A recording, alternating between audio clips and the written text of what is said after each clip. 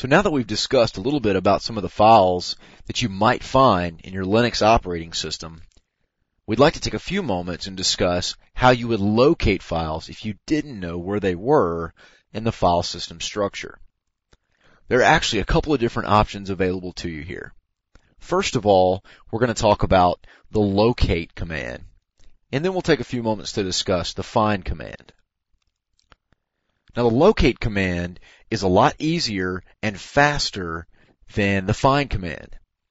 So it's actually going to be probably your method of preference when doing a quick search for individual files. Simply because the command syntax is extremely easy. It has a cache database, or basically an index, so that each time the system updates, the database updates as well. Now you can actually force the database to be updated by using the slocate-u or updatedb commands. So those are some options available to make your searching more accurate. Now, a couple of restrictions.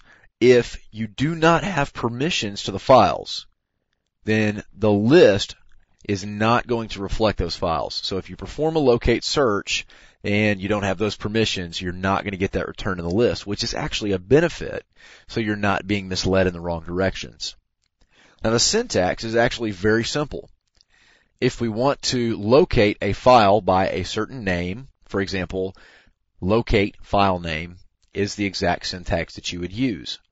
Now you can actually go in a little bit more detail and look for strings in a file name or certain values in a file name. You can even use wildcards such as asterisk or %, using the locate command. So as you can imagine, using the locate command is actually pretty easy stuff. So let's take an example of using the locate command. We'll type in locate asterisk .conf.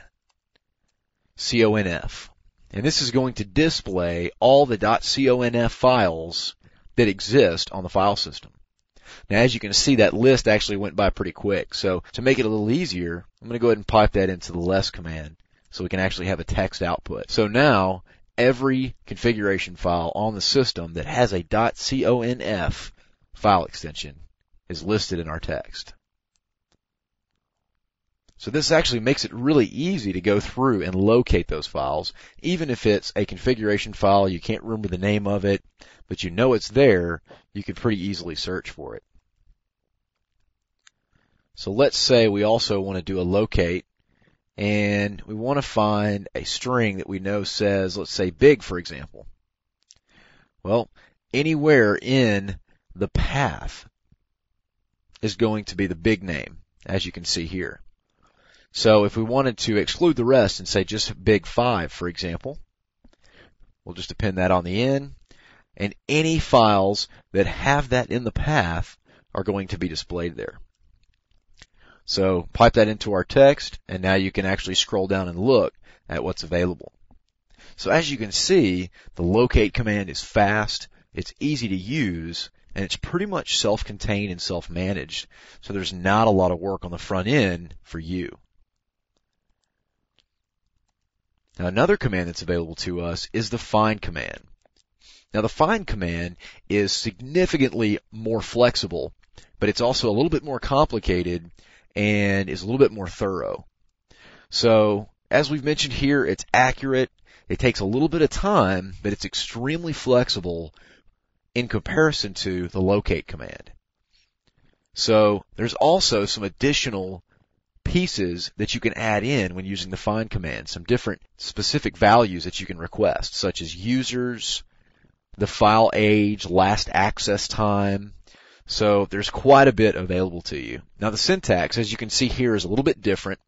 We're going to type in find, but this time we're actually going to specify the starting directory. In other words, the directory that we want to begin our search in will be specified first. So if you want to start find in the existing directory where you're running the find command from, then basically all you have to do is just skip that piece and it will default to your operating directory.